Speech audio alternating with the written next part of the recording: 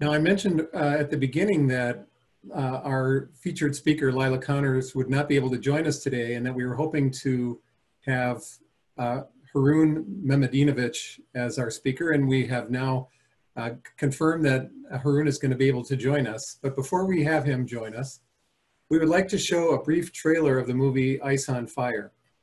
Ice on Fire is a 2019 climate disruption documentary produced by Tree Media for home box office HBO, and directed by Lila Connors and co-produced and narrated by Leonardo DiCaprio. Ice on Fire showcases natural and technological climate change solutions. It's filmed around the globe. The magnificent cinematography by Harun Mehmedinovic captures the beauty of the planet worth saving. The Redwood Forest Foundation first became involved in the project because we are practicing on a large scale 3 of the 5 natural solutions for drawing down carbon, as outlined by the UN Intergovernmental Panel on Climate Change report, the well-known 2018 IPCC report. So now I'd like to introduce Harun Mehmedinovic. Ruffy is very pleased to welcome him. He was on our short list of preferred speakers when we set up this event, and as it turns out, he is able to join us today.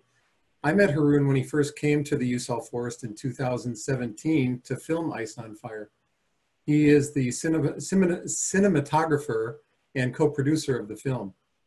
Harun is a regular video and photography contributor to BBC Earth and has contributed photographs and videos to Vogue Italia, National Geographic, Astronomy Magazine, BBC Travel, Discovery Science, and Blindfold Magazine. His photography work has been featured by various media outlets, including the New York Times, Wired, Time, Forbes, NPR, CNN, the Los Angeles Times, and the Washington Post. Harun is also the author of 3 books and has been the subject of a TEDx talk. So please join me in welcoming Harun Mehmedinovic. Hi, thanks for having me. I apologize a little bit here that I'm in a bit of a remote area and video is probably not going to work for me, so I'll just do it by audio, and hopefully I can address some of the questions that Lila would have addressed or issues, but I can also talk a little bit about the production of the film because I had probably spent the most time of anybody on the entire crew as far as shooting, like physical time out there somewhere, doing videos and time lapses and so on. So I've probably except for Lila, the best knowledge about what had happened during the production of the film. And I've been basically to every location that's in the film. I was part of every shoot that's on screen. So, which is atypical for a documentary where usually you're hiring many different shooters. They go around and are local to different areas, and they do that. So in this film, it was very sort of travel-heavy film, in which me and 1 or 2 other people would have been almost at every location. So we can talk a little bit about that, and we can address a little bit about what Lila was going to speak about. And to give you just a bit of a background on the film, this was conceptualized and by Leonardo DiCaprio and his company, which is called Appian Way.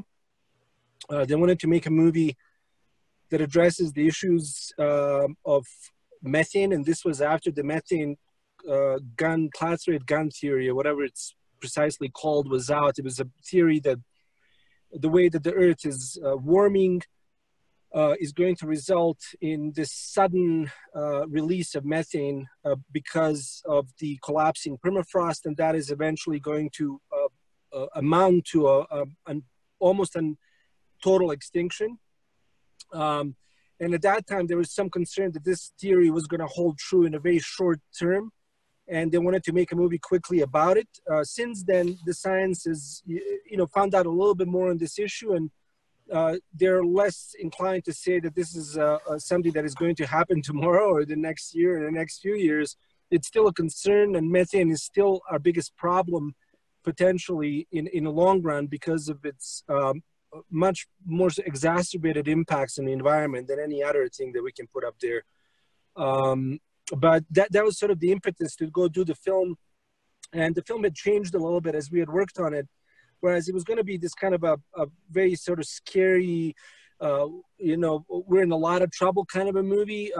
We decided as we started working on it and finding out about mitigation, especially, or sequestration of carbon, that it may have been maybe the best idea to kind of do a half and half, and have one aspect of the movie be understanding how we've gotten to where we've gotten to and how dire it is. And on the other hand, also try to showcase and show these potential technologies, some that are literally based out in nature, like what you guys are doing, or something like biochar, which we also found up there, or some kind of new technologies which we haven't quite seen on Earth before, and they've been developed really in the last 10 years, and one of them being direct air capture, for example. So we wanted to kind of do a little bit of both, and that was the decision we made probably about halfway into making the film.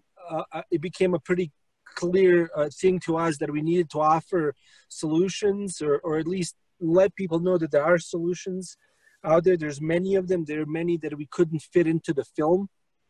And one of them happened to be your guys' project. And the way that came about was, as we were doing all this research, Lila had come across your project, and then it hit her that actually she had contributed to your project. She had actually bought as present to some people for like New Year's or like Christmas, trees, actually, like tree planting was a gift, and it was actually with you guys, and this was some years ago. So she was very, very happy to find out that not only was this a good deed and a lot of people are doing it, but that this was actually an incredibly potent and a powerful project as far as sequestration goes, and in fact was one of the best ones, one of the best forest-based projects that exist on the planet. So she was very excited to have that in the movie. It was something she had been involved with and then didn't even realize how big it was or how effective it was.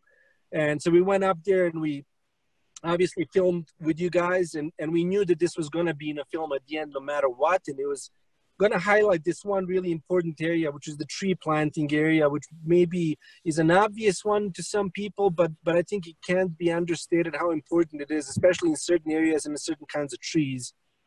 And then as we obviously went up there to film that, we learned more about biochar, which obviously is this other big project happening in that area. And we figured, okay, that's a great one also to include in a movie.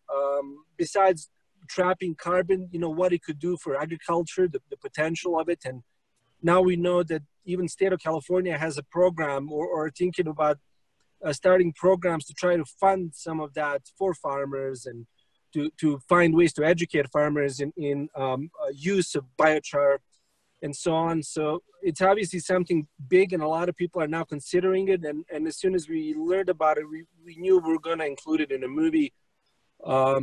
So that was sort of the kind of a very quick overview of what had happened here. And we had filmed obviously quite a few technologies, and it was there were some tough decisions to make as well in the editing room as to what gets included of all these things. But I was happy that actually we ended up actually including both projects that are on your land there in the movie, and that a lot of people got to see them, and we got a lot of feedback based on that from a lot of people that they were going to invest in your trees and planting, and also we've heard from some people about buying biochar, for example, and using it for different reasons, sometimes just in their backyard or whatever it is.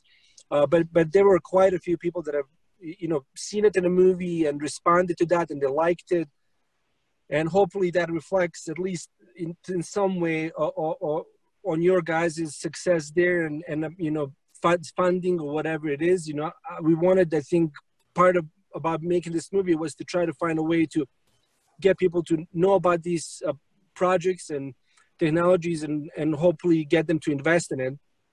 And Lila and a few others put together a kind of a sub-project to the film, which is Catching Carbon, which is a way to donate money to a website, which then gives that money to, say, you guys or somebody who's doing kelp farms to help finance, say, planting of the trees, or maybe creating a new kelp farm, or something of that sort. One of these sort of climate mitigation technologies or projects, which an individual can contribute to, and if you get enough individuals, we can actually get something happening. I think one of these, for example, kelp farms that we have in the movie, it takes about $30,000–$40,000 to start one, which isn't at all impossible to obviously crowdfund. It's something that's highly possible, and we have somebody on the ground that can get that money and actually start one. So that's one of the things we also wanted to do, is not just to have a movie, but to have some actions that followed by as many people as are willing to do those, to contribute some money or contribute their time, maybe volunteer for some of these projects. And we got many letters, or I should say emails, of people talking about that and being engaged, and also an enormous amount of requests to screen the movie from all around the world. I'm gonna guess probably in the thousands of requests, 5,000 to 10,000 requests for screenings or more at this point. So there's obviously been a response. There's been quite a few people that have seen the movie. It's on every airplane, not that people are flying now all that much, but it's on every airplane basically in the world that has video. They can watch our movie. And that's often where people see it and let us know that have seen it. And so yeah, and HBO has really, I think, been supportive of the project in a sense that placing it everywhere for free, so people don't have to pay for it in some of these platforms, and also just releasing it on the internet for free for a while, where people were able to see it in large numbers. And so in other words, there's been support of this project that is maybe atypical of the way studios handle documentaries, where they often are very hands-off, and once the documentary is out, they're not really involved all that much with it, and they're certainly not giving it away for free, which these guys did. So that we were very happy about that. And in fact, our wish was to just flat out give away the movie for free if possible, anywhere we can, because the idea is to get people educated on this and get them to understand what's going on in the world. And I still think vast majority of people don't even understand what carbon is, much less sequestering it, or even the impacts of burning so much carbon into the atmosphere.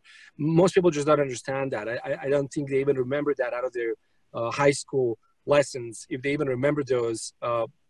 And it's important to have as much media out there trying to just base level educate people on the problem. I think that's important, that I'm glad we did that in the movie, but also just be more hopeful about it. I think if we're doom and gloom, and say that we're all going to die because of what's happening in the world, that's not going to be a particularly effective way to use the 2 years we had to put in to making this movie. I think we had to also say, no, there's definitely ways we can help out and even potentially reverse everything that's happening, but there isn't a whole lot of time to do that before it becomes so costly or complicated or even impossible. But anyway, so that took us around the project around the world, in quite a few countries over about a 2-year period. And we were very fortunate to premiere in Cannes, which is about as good of a festival premiere as you can hope for. And that got us a fairly large amount of press and interest, and we were very happy about that.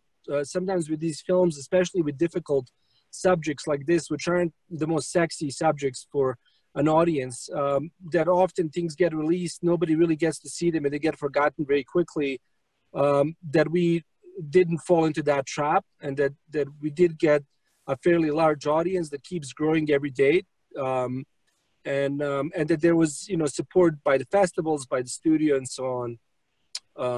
But anyway, so that's kind of in a general sense and about this film. And it's, for me personally, it was a long process of a lot of travel and a lot of difficult locations. We had spent time in the Arctic at really brutal temperatures, which were very difficult to shoot in. They were very punishing on our equipment, and punishing on our bodies and our mental health probably. When you're out there for a month and you're out in those kind of temperatures, doesn't matter how ready you are for it, it really is exhausting. And I still think very few people can be in those environments and thrive in them and stay in them a long time. For most of us, it wears us down pretty quickly. And we had, you know, but by the time it was all said and done in those cold temperatures, we were very tired of dealing with it. But I think what pretty much kept everybody going that was part of the movie is that we felt we were working on something worthwhile and that was important for people to see. And as crappy as it may be to deal with sort of the production difficulties, which every movie has some form of their own production difficulties. I think for us, it was just the sheer amount of travel and you know, radical changes of locations. You know, we had, for example, been in Svalbard 1 week, and then 2 days later, we're down in Costa Rica shooting, and we go from -60 to like plus 120 temperature. So, I mean, the equipment was just having a lot of trouble dealing with that, and we had to constantly attend to it and take care of it, you know, to be able to shoot in these conditions, you know, to go from something that's so cold and freezing to basically a highly humid area. And either way, your equipment suffers and you're physically very exhausted. But yeah, and that was about, you know, 2 years off and on of that. And then last year was a very good year, I thought, for the movie. And I was happy to see everybody from your organization that was able to make it down to Los Angeles for the premiere. You got to see it on a big screen, which is very nice. And I'm sure you've heard from people, and I'm curious who you've heard from that have seen the movie and had, you know, wanted to help you guys, or you know, I've been obviously moving on and working on other projects since, but you know, I do, you know, every so many days get some kind of an ice and fire email or somebody calling or commenting. So it's good. There's an engagement, and it's kept going now for 7-8 months or more, almost a year, I guess, since the very first screening of the movie. So yeah, that's my sort of a short spiel on this. And I know Lila was going to talk a little bit more about certain things that were very specific to her own experience. And I'm sure she'll be able to do that on a video once she feels a little better. And you guys can post that. That's, as much as I understand, is going to happen, that she will actually do a little video for you guys and talk about some of those issues. And yeah, that's about it. And if you have any particular questions or things you would like me to address, I can expand upon that and talk a little bit more about it.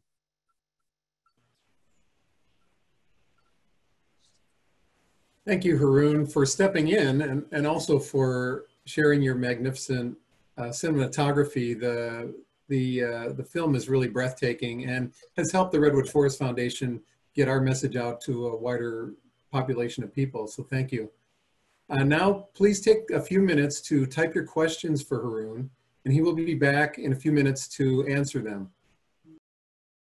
The first one I can address here is by Hannah, and she was asking, have you considered making a second part of the movie that's just focusing on solutions, especially the ones that had to be cut out?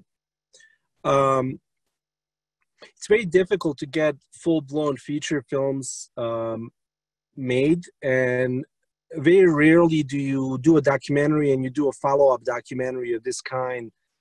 What we will do at some point, hopefully, is take some of that footage that we had to cut out, and we'll do little short films on particular things like, say, your forest project. We may do like a little standalone video, which is more friendly to social media sharing, because obviously with feature films, you're not going to post one on your Twitter or your Facebook. But, you know, if we can put together little short films which explain some of these, you know, they're like 5 to 10 minutes in length or something like that, maybe even a little shorter in certain cases, that we are planning to do that. So we won't throw away all that footage or leave it somewhere.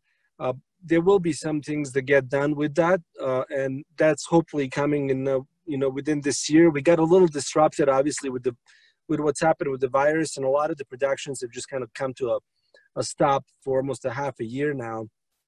And once that all picks up, and you know, once we get everything going, we do plan to do some cut some shorts, and some will address the couple of projects you guys have up there, and as well as some stuff we didn't even feature in the movie. So that is coming, but not in the form of another feature film, in the form of shorts. Is where you're going to see it. Now let's see.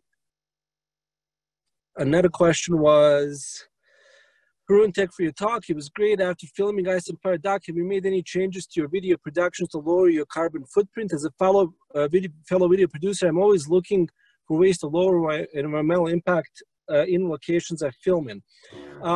You know, we're very minimalist as far as our shooting goes. We did most of our shoots in a single day and with a very minimal crew. So, whereas you have some documentaries where you may have 20, 30 people working at any given time on it, on the production. Certainly things you see on, say, like National Geographic fall really under that.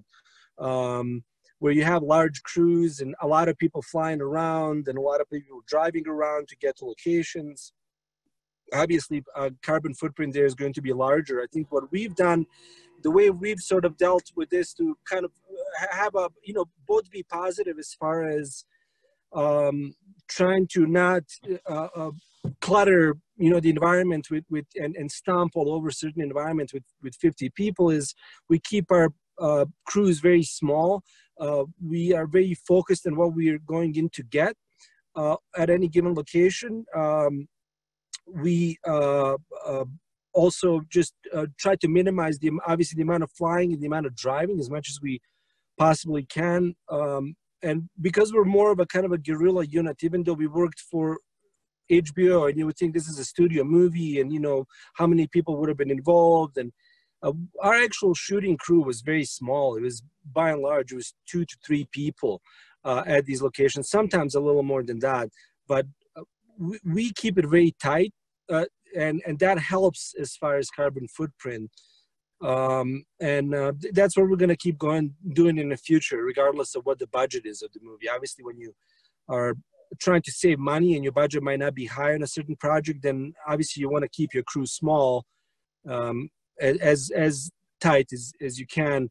But our belief has always been, even on movies where there's a larger budget, this one certainly had a larger budget than an average documentary. It's still good not to waste money if you can. It's still good to come under budget. It's not just the impact on the environment. It's just sort of shelling out cash isn't exactly what, you know, what we celebrate, you know, making these movies. Is we're not in them to make a ton of money. It's not really an industry where you're making a ton of money anyway. And just spending it, given what the circumstances are in the world, needlessly and uselessly, is also something we'd like to avoid. So, you know, I still think, you know, the way we work is about as minimal as a documentary can be, as far as impacting the environment. And I think with feature films, with crews of 300 to 400 people, I think this is a much bigger question and an issue, because just the sheer amount of people that travel to a location where you have maybe sometimes, you know, 500, 600 people or 1,000 even, or more in certain films, and there the impacts can be much larger. In fact, they can be, in some cases, very devastating for locations where those movies take place in.